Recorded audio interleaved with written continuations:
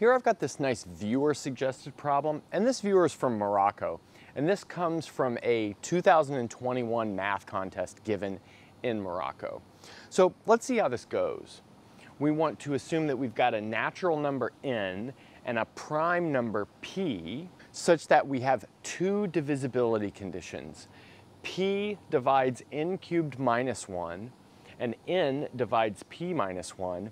Then we want to show that 4p minus 3 is actually a perfect square. So let's see maybe how we could do this.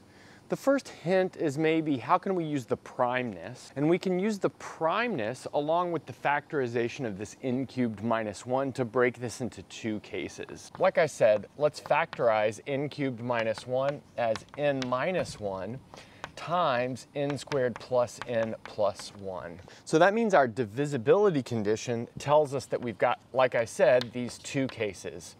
Either p divides n minus 1. Our case 2 is p divides n squared plus n plus 1. That's a standard property of prime numbers. If a prime number divides a product, then it must divide one of the terms from the product. Okay, so let's maybe look at case 1 first. So notice that this tells us that p is less than or equal to n minus 1. So in order to divide a number, you must be less than or equal to that number. But that, combined with this condition that n divides p minus 1, is problematic. Because notice that n divides p minus 1 tells us that n is less than or equal to p minus 1. But now we can put those together and see that this doesn't really work. So we could maybe subtract 1 from both parts of this inequality to give us p minus 1 is less than or equal to n minus 2. Then we could bring that n minus 2 down here, and we see that we have n is less than or equal to n minus 2, but that clearly is a contradiction. So that means case 1 is impossible. So we need to work with case 2, which is p divides n squared plus n plus 1. But notice that means that we can write n squared plus n plus 1 as a multiple of p. Let's call it mp, kind of for obvious reasons. And then we want to do something like complete the square of this left-hand side, but we want to complete the square so that we stay within the integers. We don't want to complete the square inside the rational numbers or anything.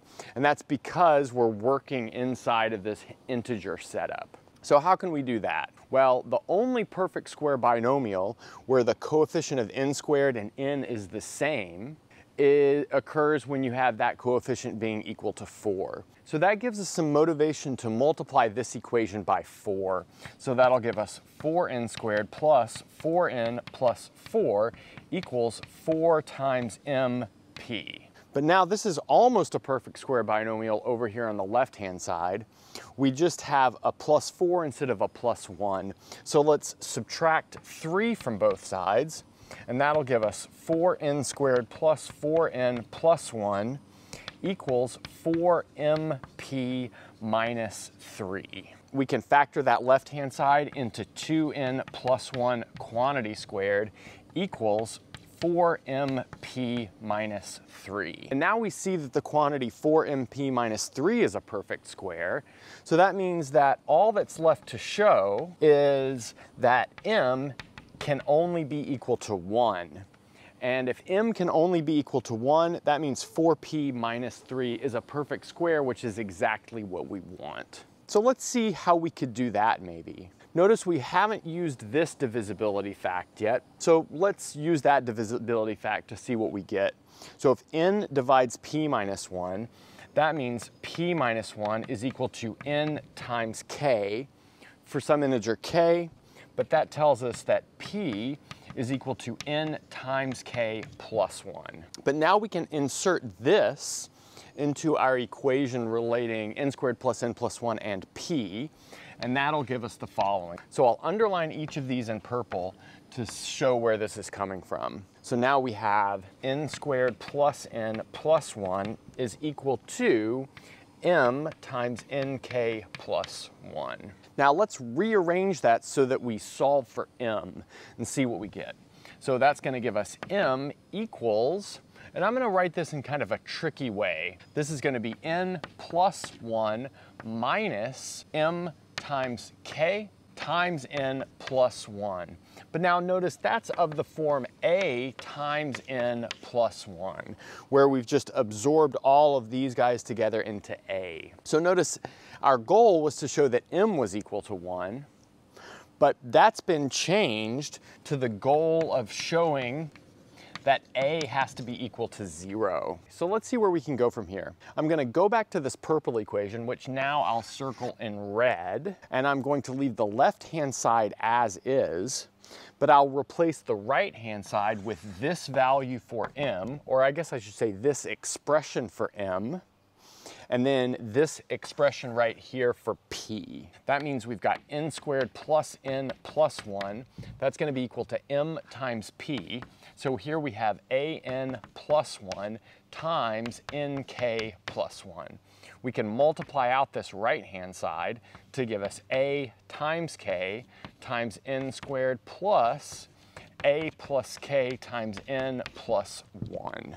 Now we can cancel a 1 from both sides of the equation, and then also cancel one factor of n from both sides of the equation, because n is a natural number, so it's not 0. So dividing this entire equation by n will give us n plus 1 equals a times k times n plus a plus k. So again, that's from dividing this equation by n. Now, I want to point out, and this is really important, that k cannot equal 0. Because if k is equal to 0, then that means that p would be equal to 1, but 1 is not a prime number. So now let's solve this for n and see what happens. So if we solve this for n, we'll get that n is equal to a plus k minus 1 over 1 minus a times k. But now I want to notice that that is negative if a is not equal to 0. But that means that n is not a natural number. So that means that a must be equal to 0, but that tells us that m must be equal to 1, but that tells us that 4p minus 3 is in fact 2n plus 1 quantity squared. In other words, it's a perfect square, and that finishes the problem. So that means the motivation